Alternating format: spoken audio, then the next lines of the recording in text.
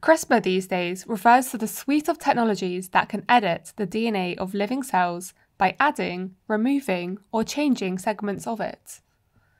Cancer, by definition, is a genetic disease caused by DNA mutations, changes within the sequences of DNA. So, can we cure cancer with CRISPR? That is the hope of many researchers, but a current promising solution that we'll take a look at in this video is perhaps not the straightforward solution you were thinking of. Let's investigate. Cancer is a disease that occurs when some cells in the body start to grow out of control and invade other tissues or organs. Cancer is caused by changes in the DNA of these cells, which can be inherited or acquired during one's lifetime. So, if we have a tool like CRISPR, surely it would just make sense to use it and fix the DNA changes. Well, while this could be a possibility for some cancers, for many, well, it's not that simple. Cancer is a complex and multifaceted disease. There are different types of cancers caused by different mutations, with resistance to different drugs and therapies, and cancers themselves are very heterogeneous, with different cancer cells having different mutational profiles.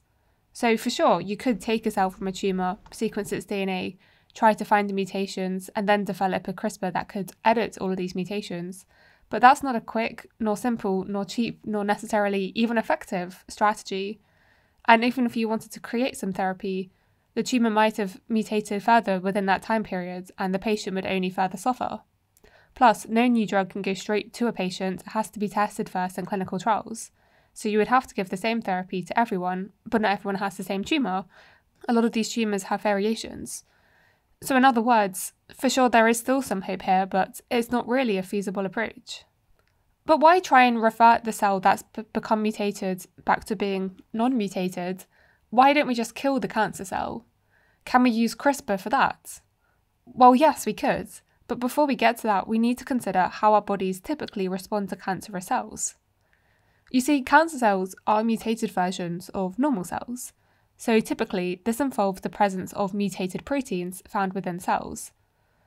Our immune system is positioned to detect foreign cells, which, while typically means infected cells, can also mean cancer cells. Instead of viral or bacterial antigens being recognised by a subset of the immune cells called T cells, cancer antigens can instead be recognised, these antigens being the mutated parts of the normal proteins. As to the T cells, these mutated parts of the protein look foreign. However, as immune-mediated selection is very potent, as it kills the cell, it would be important for the T cells not to recognise healthy cells, and so there are biological signalling mechanisms that actually tend to attenuate the T cell response. In other words, cancer cells can find ways to persist if they evade this immune-mediated clearance through other mutations. So what if we use CRISPR to improve the potency of these immune cells and redirect them towards cancer cells? Well, what an excellent idea. But firstly, let's just recap what CRISPR is. CRISPR and CRISPR-associated proteins are key components of an ancient bacterial adaptive immune system. Following its discovery, it's been repurposed as gene editing technology.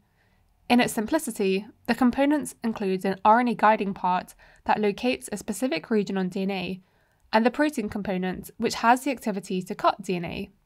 So the two components, RNA and protein, they go together like rama lama lama kadinga da dinga da. Then once they find the region of DNA, there's a snip by Cas9 and boom, double-stranded break. Now this, dare I say it, traditional CRISPR-Cas9 system, where it introduces a break in both strands of DNA, is actually quite hazardous for a cell, with double-stranded breaks being an initial cause of cancer-causing mutations. So researchers have found alternative ways to edit DNA without breaking both DNA strands. One of these methods is called base editing. Base editing doesn't involve the CRISPR protein cutting the DNA itself. It's all about that base, No trouble indeed, because this time we switch out the base directly by adding an editing enzyme to the Cas9 protein. What we can do with the editing is more limited here, but it's much safer. Okay, so let's just try and recap here. What edits are we actually making if we're not editing the cancer cells directly? Well, this is the clever part. Instead of editing the cancer cells that are heterogeneous, the logic is to edit the immune cells and to make them super stealthy and resilient to go and kill the cancer cells directly. These gene-edited types of immune cells, where they are directed towards cancer cells, are called CAR T cells, CARs standing for chimeric antigen receptors. A receptor is added to the T cell so that they can detect the cancer cells, mimicking the way that our body would naturally recognize foreign cells. However, there are additional changes that researchers are investigating to make these CAR cells even better as a therapeutic.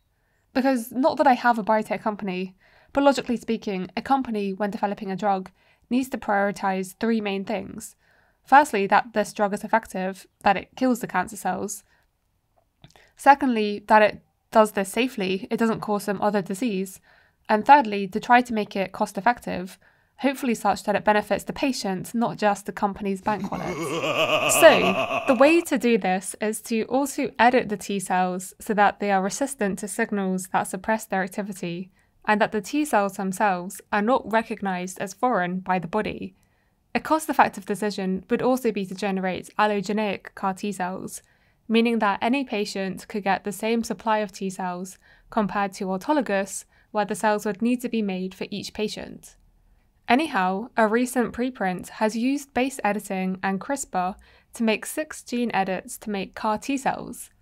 These CAR T cells had improved anti-tumour efficacy, leading to improved tumour elimination and survival in humanised mouse models.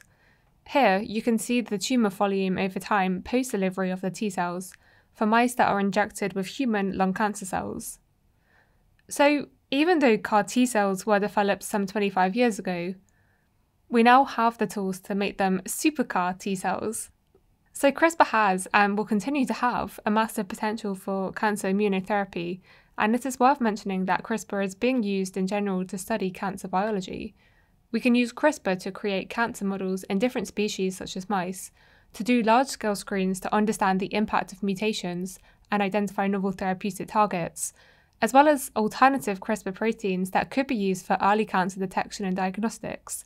Today, I've only just highlighted one potential avenue that seems promising. So with that, I hope you've learned something in this video. Thank you to my Patreon supporters, and thank you for listening.